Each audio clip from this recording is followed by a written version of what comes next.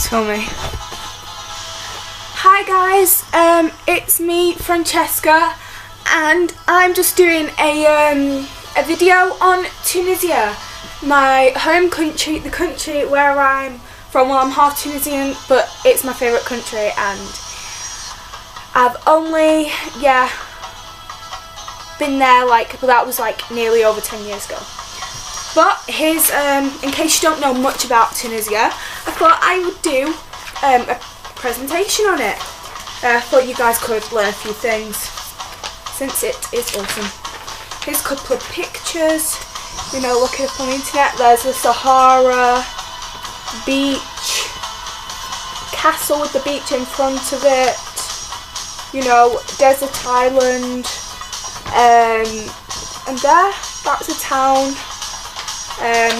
On the back of this, here I have, this is a map. It's in Africa. Yeah, it's in Africa, North Africa. It is, that's where it is on the close-up map of it.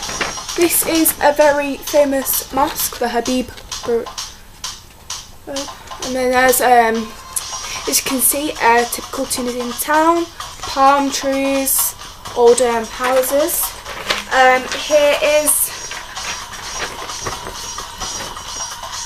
Here's a camel, some more Tunisian town. Tunisian street, woman in Tunisia, people riding camels, and a Colosseum, and the town of Tunis. So yeah, Tunisia's flag looks like this, but it's red and white. So I will start reading.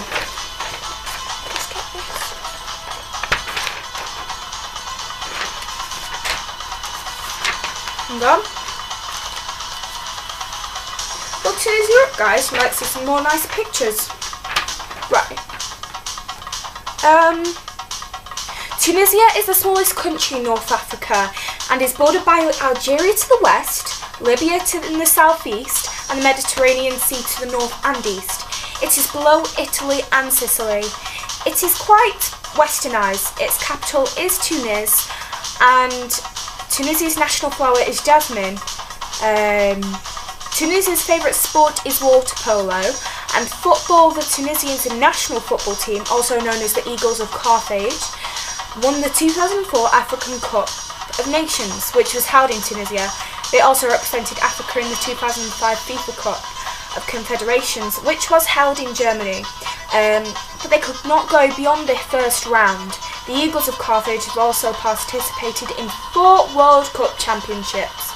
The Tunisian national handball team has participated in several handball world championships. In 2005, Tunisia came 4th, and the National League consists of about 12 teams, with ES Sahel and Esperance S. Tunis dominating. The most famous Tunisian handball player is Wissam Hamam. In the 2005 handball championships in Tunis, Wissam Hamam was ranked as the top scorer of the tournament. And the Tunisian national handball team won the African Cup 8 times, being the team dominating this competition. The Tunisians won the 2010 African Cup in Egypt by defeating the host country. Tunisia only gained independence in 1956, which was led by the first Tunisian president, Habib Bourguiba.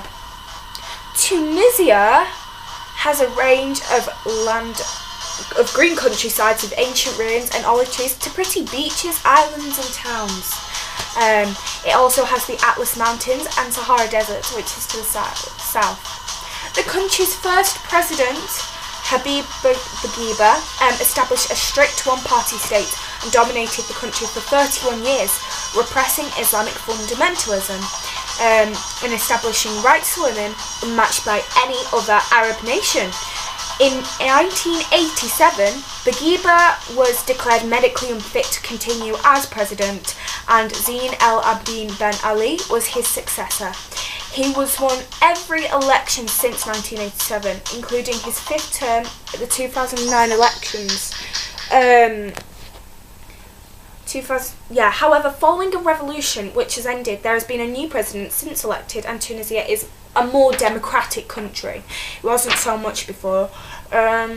And as for Tunisia's economy, it is ranked as the most competitive economy in Africa and has attracted international countries such as Airbus and Hewlett-Packard, but I don't know what Hewlett-Packard does, like, in energy ways.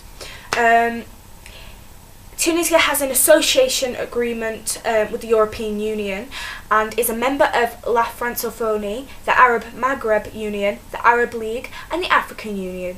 Close relations with Europe, in particular with France and Italy, have been forged through economic cooperation, privatisation and industrial modernisation. This is arguably the most westernised of the Arab countries. Now, as we begin to talk about Tunisia's climate, I thought you should know, because Tunisia is in the Mediterranean, it's quite hot, as it says here. Tunisia's climate is temperate in the north, with mild rainy winters and hot dry summers. The south is desert, and the terrain in the north is filmed with mountains, which moving south gives way to a hot, dry, central plain. Law. Tunisia has human rights and equal rights for women, allowing them to file for a divorce without the husband's permission, be in favour of custody for her children and give women full legal status, allowing them to run and own businesses, have bank accounts and seek passports under their own authority, and earn mostly equal pay. Tunisia also loves to celebrate National Women's Independence Day, which will result in many house and street parties, and this will also apply to many other holidays. Also, burqas and unnecessary covering is banned, and is always the women's choice whether they want to wear a headscarf. However, in 2006, the former Tunisian president, Habib Bourguiba, declared that he would fight the hijab, and which he refers to as ethnic clothing. Among Tunisia's tourist attractions, as its cosmopolitan capital city of Tunis, the ancient ruins of Carthage, the Muslim and Jewish headquarters of it's spelled D-G-E-R-B-A, so you might want to pronounce it Djerba, but it's not, it's Derba. And coastal resorts outside, so Carthage, the Muslim and Jewish quarters of Derba, and coastal resorts outside of monasteries. Outside of Monastir, the town where I come from, yeah, because Monastir is great, because, you know, you may get mixed up with Tunis, or Derba, or Sidi Bou Said, or something, but no, Monastir.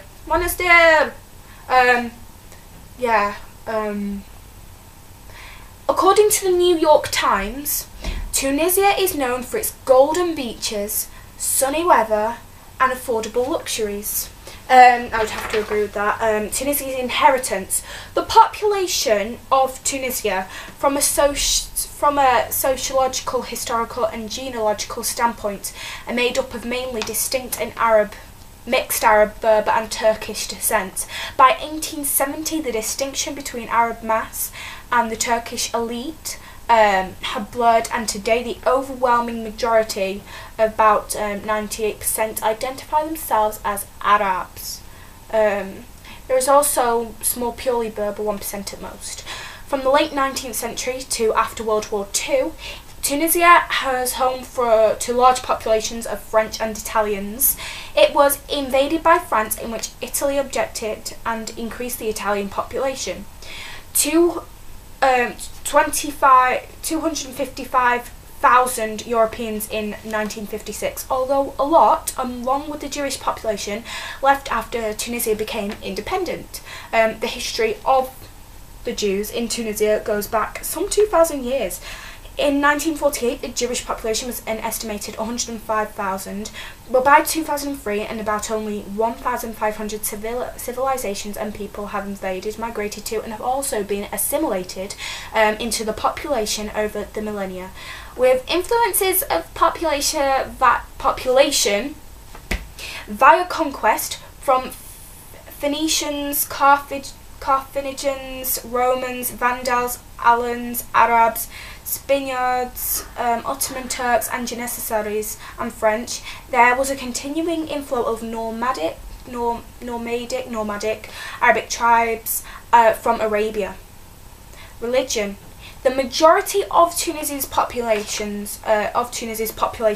is Muslim, while the rest follow Christianity, which is the second biggest population, and Judaism, which is the country's third biggest population, or other religions. The bulk of Tunisians belong to the Maliki school of Sunni Islam, and their mosques are easily recognisable by square minarets. However, the Turks brought with them the teachings of the Hanafi school during the Ottoman rule, which still survives today. It survives among the Turkish-descended Arab families today, and their mosques traditionally have octagonal minarets.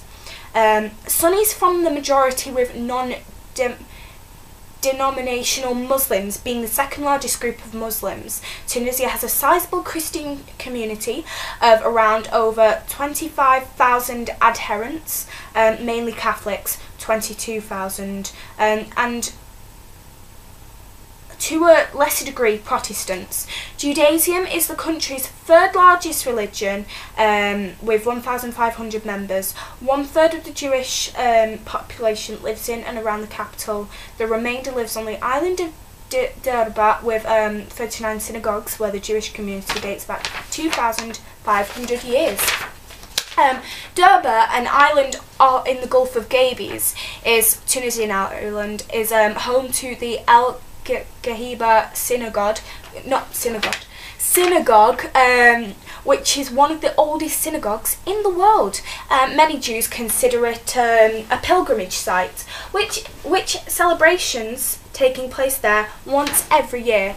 In fact, Tunisia, along with Morocco, has been said to be the Arab countries most accepting of their Jewish populations. The constitution declares Islam as the official state religion and requires the president to be Muslim. Aside from the president, Tunisians enjoy a significant degree of the religious freedom and right enshrined and protected in its constitution, which guarantees the freedom to practice one's religion. The language, Arabic is the official language of Tunisia, and Tunisian Arabic, known as Derba, is the local vernacular variety of Arabic and is used by the public. There is also a small minority of speakers of Shella, disambiguation needed, a Berber language. French also plays a major role in Tunisian society, despite having no official status. It is widely used in education, e.g. in 2010 there were 6,639,000 French speakers in Tunisia, or about 64% of the population in Italian is understood and spoken by a part of Tunisian population. Shop signs have menus and road signs in Tunisia and generally written in both Arabic and French. There are also thousands of English, or 20% of the population can speak or at least make a conversation with the language. Specifically, those who are in their 20s of their ages do speak the language fluently. Health rates. Life expectancy at birth was 74.60 years in 2010, or 72.60 years for males, and 76.70 years for females. Yeah, go females! They can live for longer! And infant mortality in 2004 was 25 per 1,000. Why Tunisia is important to me. Most of my family are from Monastir, Tunisia. My grandma had 11 children, but some died, but my dad is 43 and is the youngest of all, with one maybe similar age. So I have a lot of family, about a quarter of them are mixed Italians, French and Egyptian. Ever since I left Tunisia, I always felt it was still home because I still love the food, speak the language, listen to the music, cook with olive oil, communicate with my family back there, and do daily Arab things. One day I hope to return to it, and it will be my life ambition until I do. So yeah guys, that's why Tunisia is important to me. Look it up, go there on holiday or whatever, and yeah, it's just a place that not many people have heard of too much because it is Africa's smallest country. It's a really small country, so yeah, even smaller than Britain. So thanks for watching, bye!